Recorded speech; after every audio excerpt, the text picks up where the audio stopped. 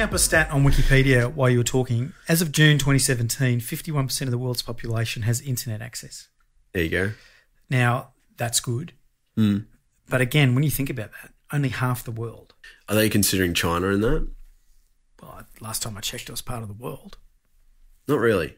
China is not really a part of the Western world. That's what stats really interesting because like, if you take China out, which has the Chinese firewall, so they don't have Facebook, Google, they don't have anything that we have in the Western world. There's a Chinese equivalent, but they don't have a single one of our things because that would be illegal because Chinese aren't allowed to share their data with the Western world, basically. Do you know that? No. Yep. No Amazon, no, you know. Now, you raised an interesting point Nothing. because I'm vomiting out something I've read on the screen, right? So here's the State of the Union, as the Americans like to say. Yes. I've looked something up. I've Googled it. So I've given all my trust to Google, which is questionable. Bam, there's the answer. Well, if it's on the internet, it's true. Yeah, exactly. Like if it's published or you read it in a book or see it on TV, it's true. Which country has the highest number of internet users? This showed up in the search that I just did. Guess which country has the highest number of internet users? What do you reckon? Ooh, per capita or just the highest number of internet users? You were just talking about them. Like per capita? Oh, it doesn't just... Or just the number? Top 20 countries with highest number of internet users, December 31st, 2017, with 1,283,198,970 Well, it'd have to be users. China. It is. Well, yeah. You're bang on the money. Now, it's an interesting... Imagine if that's not included in that stat. What, 8 billion people in the world? I'm sure that 1.2 billion particular users. stat, they probably are. No, the earlier one I'm talking about. Yeah. 8 billion people in the world, 1.2 billion of them in China. 8 billion people, 7 billion, surely. Really? Yeah, 7. Get your bloody Google search out. I thought it was 8 billion. How many people in Australia? 26. 24. 24.5, I reckon. How many people in America? 400? 380, I think. Yeah, see, I round up. 400 million. I mean, rounding up. So yeah, 7.2 billion people around the world, ladies and gentlemen, if you're listening. 7.2. And I turn over 7.2 million. There's got to be something in that number. 7.2 is the number, folks. That's true. Which country has the fastest internet speed? We're getting off track here, but this is fun. Oh, the fastest internet would have to be... Life's good. LG. LG, life's good. Where's LG from? Oh, come on, mate. Seriously? Am I that old? I don't know. Korea.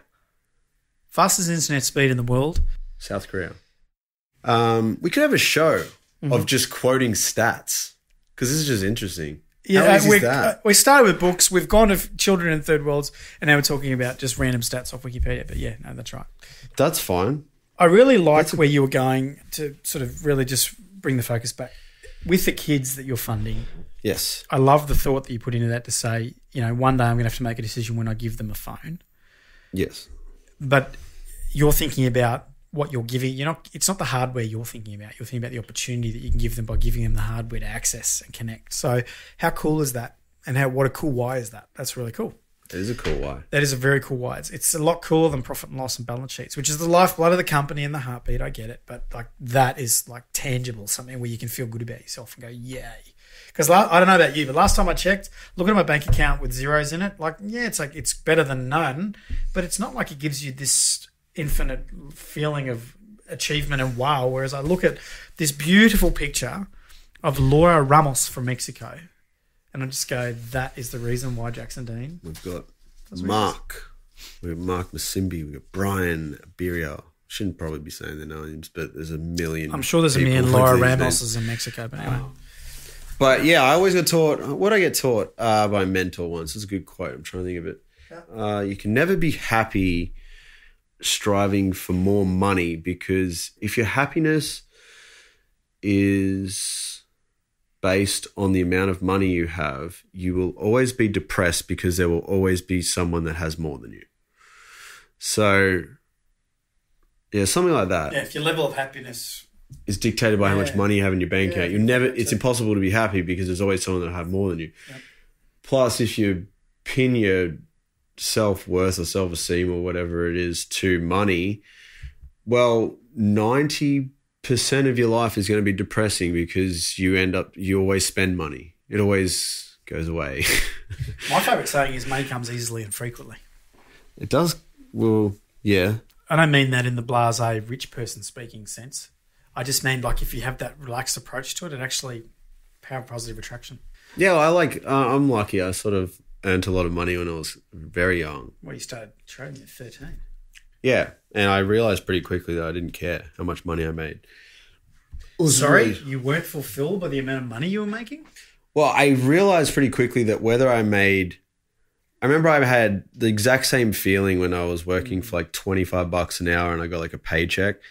And then I remember a few times where I made I remember those huge dopamine hits. Like the first time you make like 15 grand, you know, in like one little transaction. Mm-hmm. You're like, oh, wow, that was pretty cool.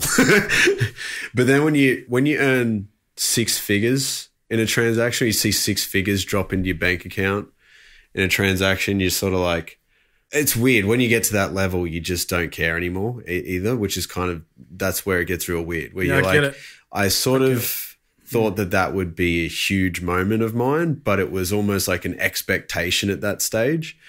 So like, I don't know. Like I get more fulfillment and happiness. I'm going to play the Killer song, I Am the Man, because it's really what you're talking about, right? I'm the man. And I don't mean that like you're walking like, fuck you, I'm the man. It's like you get the sense of dopamine where you go, I've achieved something, but to actually try and recreate that, even when you're doing a six-figure, how long does it last? Tony Robbins will say, how long does it last? How long can you celebrate success for? What is success? Is it fulfilling? Yeah, well. If you don't know the song, it's awesome. I'm the Man by the Killers. It's quite cool to be a man. It's quite uncool, apparently, to be a man today because we're so minimised. And that's a whole other podcast on like women and the Me Too and all that flirting and blah, blah, blah. I don't want to trivialise issues, but I'm just saying this song made me laugh. The software behind YouTube. It's quite good, right? We're talking about copyright. We've just cut away from an earlier story. You get copy striked on YouTube or you get... Yeah. On all the platforms, you go and play like a mainstream song. And I know, it did it to me. I thought I was making my video cool and I went, you've used copyright material. Yeah, don't do that. You basically, it's so hard to put any like popular song on anything. I was talking to APRA because I wanted to use Christina, our new My Island Home is my favourite song. You know, My Island Home. And I was thinking, I really want to use that in one of my marketing videos I did because we now go nationwide. And if you use less than 30 seconds... it's cheaper or something, and then it's about the amount of times that it gets played. The formula to work it out, I'm still confused on, as you can tell. But yeah, it's like, you've got to be very careful. And even if you want to buy it, it's still very hard to work it out and do it even through APRA, who's the regulator for this stuff. Right. Yeah. There you go. Okay, well, I thought there might have been a comment coming back from that, but there wasn't. So that's copyright on YouTube. You had to try that. Yeah. But look, I don't know. I've actually never looked into like trying to buy stuff that's copyright. I'll just go and find the instrumental or like a free version of it. I'm not really at that level where I'm like, I need that song. Like, I need to spend $20,000 on licensing that song. It's like, no. I'm just going to keep the $20,000 and find an instrumental. I'm Nicki Christensen. I'm here with Jackson Dean, the owner of Social Growth Media. We've talked today about what books do we read or listen to. I will recommend some books since you brought it up. I don't necessarily read them, but if you want to learn how to do public speaking, read the TED Talks book by Chris Anderson. That's a pretty good book. All right. So yeah, that's for you, Nicki. You need TED Talks by Chris Anderson. You read that one. Creator of TED. If you just need a general book to read, like that you need to have, you absolutely need to have, I would say Tribe of Mentors by Timothy Ferriss, or Tim Ferriss as he's more widely known. So I'm not sure why he put Timothy on I don't know there. either. Wasn't his first book, because I've got the first book and I'm just trying to think what it's called. Was it Random Collection of Titans or... Tools of Titans. Tools of Titans. I've got that on my bookshelf at home, yeah. So it's the same thing. It's just, Tools of Titans and Tribe of Mentors is the same thing. It's just Tribe of Mentors is more updated. Okay. It's just this year. So that's the absolute recommendation I would say there. You've just reminded me, the 4-Hour Workweek from Timothy Ferriss. Yeah. I read that, I think it's about 10 years ago, I'm guessing. Yeah. And at that stage, I made a decision to go, you know what? I'm actually going to get my company set up to the point where I don't have to work so I can retire and work less than 4 hours a week. Yeah, no. Well, I did it. I did it. I did it at the age of 40. 4 hours a week. Well, in the company that most people is like the thing that I created that turned 7.2 million. Yeah. I got it set up to the point where it was so streamlined and automated that I actually was working less than 4 hours a week on that company. Kidding. And I've never actually stopped to ponder and connect the dots where I now remember reading the 4-hour work week going, fuck yes. Why would I want to spend 40 hours in something when I can actually get something honed down to the point where I can then move on from that? That's not the whole reason I got there, but it's funny now that we're just talking about it. That was actually one of the little sort of pebbles in my shoe that kept annoying me and sort of helped me move to the point of streamlining so I could retire at 40. I'm 42 now. I retired at the age of 40 and then went back to work in the business 2 years later because I nearly lost it all, but that's another story. Yeah, I don't think it's a good book. It's just, I think it's not really about creating a 4-hour work week. It's about the idea of automation and outsourcing. Yeah. And that's a good concept. But as we know, we're having first-hand experience in offshoring, outsourcing, automation, living in the third world, managing decent-sized Philippine teams and so forth. It's a little more challenging than the book makes it out to be. We're talking about outsourcing, and we really have to devote a whole episode to that, and we won't do that here. But no. If you are in the middle of, if you've already undertaken your outsourcing journey and you're on the path to it and you're doing it, I would say make sure you've got a good local in-country partner. Yeah. Someone who can deliver what they're aiming for, and then someone who can manage the team that you've got in country. Don't think you can do a FIFO management job because it's just not going to happen. It's very hard. It's almost impossible. Yeah, I like this format. We could come up with so many different shows here. I think reading the stats one's the best because we could just literally sit here. We try and beat each other on stats and just guess stats, and that is really informative if you're listening. Where's this one going? This going on your podcast? Yeah, this is joint content. So I just like the point about reading books and the point why I said, hey, I just want to ask you one more question before we wrap it up for the day because it's in the afternoon now. People have told me my whole life that I have to read books. I'm saying to my 14-year-old son, Xavier, you've got to read books. He doesn't want to read a fucking book. He's happy playing Fortnite. Like he's happy being a digital nomad, right? Digital native, sorry, not a nomad.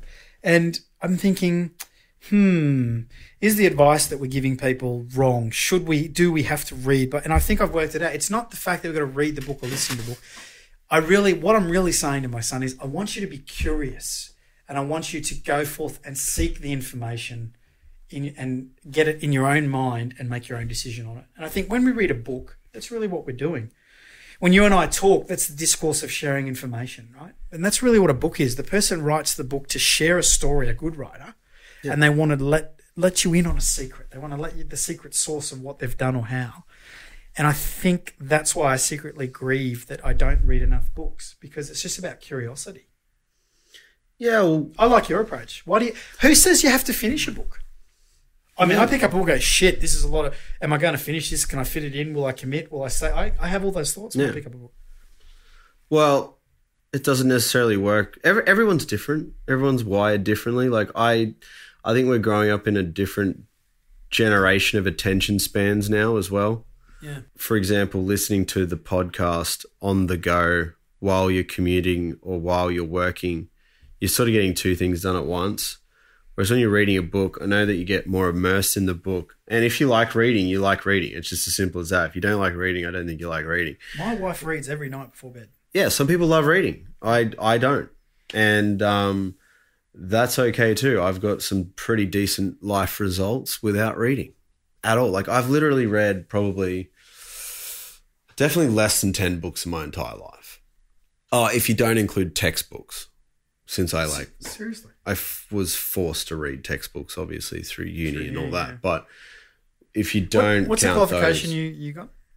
So I got a Bachelor of Commerce, double majored in finance, entrepreneurship, and something else. Then I got accredited derivatives advisor level 1 and 2, which is like the highest level in Australia for derivatives. If you know what derivatives are, Google it. A derivative is, Well, since I am qualified at the highest Well, level, no, I should don't bore us probably to be death able, with what a derivative is. should probably be able to explain it. But no, that's the art of explaining complex things, is in explaining complex things in a simple way. A derivative is something that derives its value from something. That's simple. That's what a derivative is. So in the context... That's the universe. Sort of. No. Something that derives its value from something. So a derivative, the ones that I would trade, which is financial derivatives, is just literally an asset that derives its value from a different asset. So you have like an options contract that derives its price or its value from something else, which would be a share. So like options that derive its value from shares, or futures contracts that derive its value from shares. Which is all bullshit and it's all speculation. Of course it is. But what you want to do Can you tell I'm a property investor? What you want to learn is how to speculate in the right direction and make money in the right way. Wouldn't it be better just going red or black? Well, that is a true thing. I mean, unless you are professionally trading and you are professionally trained in the art of trading, which is actually 80% mindset and discipline of that mindset and following a strategy and doing it correctly. 80% of successful trading is that. 20% is knowledge and strategy and mathematics and like how it all works. 80% is just managing your mindset around sleeping at night. Like, you know, you put on a trade and you've had the strategy and you've executed it perfectly, and then you wake up in the middle of the night in a cold sweat going, oh, maybe I should sell that thing. You know, like that's the mindset game of trading. So it's like, at the end of the day, unless you are professionally trained as a professional trader. The little voice that goes, are you sure you know what you're doing? Exactly. I would say that yes, trading is red or black. Like there's either professional training and professional trading around that, or there's red or black. Because if you just half-heartedly go in and trade and invest, there's a very high chance it's a red or black decision. But then it goes no different to property, man. No, like, exactly. Property is the same thing. Like, how much research actually goes into a buying decision of a property? Like, how many hours have you accumulated on that one buying decision, right? And in the share market, it's the same thing. Like, if you were going to buy a $500,000 allotment of shares in one transaction. And this is why share trading will always kill property in the diversification argument, because when you buy a house, you're 500 grand betting on one decision. Yeah, but I can see it. I can touch it. Yeah, you can see and touch shares too. Kick the tap. You can see and touch shares as well. What? You can go get your share certificates. Paper printed off someone's computer. Hang on a minute. What's a property actually? Is it a piece of paper? It's a title? Land? Yeah, but I can see the building. Well, actually, what's a share? What's a share? A share of the asset. Yes. And an asset is whatever the asset is. So I can actually buy shares. In the diversification argument, you got $500,000 betting on one choice, one decision, one asset. And you're locked in. It's not mobile. You're locked in, no liquidity, can't get in and out. Whereas with shares, you could take the same 500 grand, go and invest it in 10 different shares at $50,000 each. Same type of upside, 10 times less the risk, in my opinion. So you're a derivatives trader. Mm-hmm. So if I had $200,000, was a derivatives trader. But so we should do like a 7-day challenge. If I gave you 200 grand, what could you turn that into in 7 days? All right, beautiful question, and one that we would get often. And I will answer it with an analogy. If you give me $1,000, I don't need 200,000. If you give me $1,000 today, I will give you back $10,000 on Friday, guaranteed. Would you like to participate in that trade? Yes or no? Absolutely. Absolutely. Okay. Now, all I need... I'm sitting here with my ass puckering going, but here comes the but. Okay. All I need you to do is take a boogie board bag to Bali for me. Don't ask what's in it. You don't need to know. Oh, it doesn't matter. Chappelle. It doesn't matter. I told you, guaranteed. You give me $1,000 today, I'll give you $10,000 on Friday. All you gotta do is take a big bull bad belly. And that, ladies and gentlemen, is a lesson in risk and return. And it is specifically said in that order for that reason. You should always analyze you didn't disclose all the risk. information at the start, and I should have asked you more questions. Exactly. And so I'm answering your question with that analogy. If you gave me $200,000 today, how much could I give you back in 7 days? Mm-hmm. Well, that would depend on the level of risk I would like to take with that 200 grand. If you want me to bet, and I'll show you a few different scenarios here. If I invested that in shares, you've got shares that are extremely high risk, penny stocks that might go up 50% in the week. Or you got blue chips, which are probably going to go up 0.2% over that week, right? Or that's like one kettle of fish when it comes to risk. It's just buying shares and just having highly risky shares. What if I did the following? I went and bought foreign exchange futures contracts that had 100-to-1 leverage. So instead of me having $200,000, I just leveraged it up to 20 mil, right? I take that 20 mil on a margin loan inside the futures contract. I'm screwed if that goes so. Right? No, it doesn't matter. It doesn't matter. I'm just trying to make the most money possible. All right? And then the foreign exchange pair that I'm betting on just happens to have a huge economic announcement this week, right? That will affect what do you know that you're not telling me? That may affect that currency pair by a movement of, say, 2% in foreign exchange. Well, I stand to make $20 million out of that trade. You know why? Because I'm leveraged. I've got risk where I stand to go like $20 million in debt as well. And that's why, ladies and gentlemen, if you are ever going to invest, think risk and then return. And nobody thinks in that order. Nobody thinks in that order. And that by itself is enough to become a professional investor. If you think about everything in life, and I'll actually stand this back. This brings out why I'm actually very good at business at such a young age, is because everything that I do in a business is investing. I'm literally investing a certain amount of money into an employee that has a certain skill set, that's going to deliver a certain product, that's going to have a certain return on investment. You're leveraging. That's it. So I just believe that instead of trading, where you've got, I still do trade and invest, but just nowhere near the level I used to when you're running a hedge fund. You have a different level of, skin in the game. But nowadays, technically I'm still running a hedge fund. It's just my fund of money is getting deployed in different types of assets, which is employees and software and strategies, and all of them have a certain associated risk and return on investment.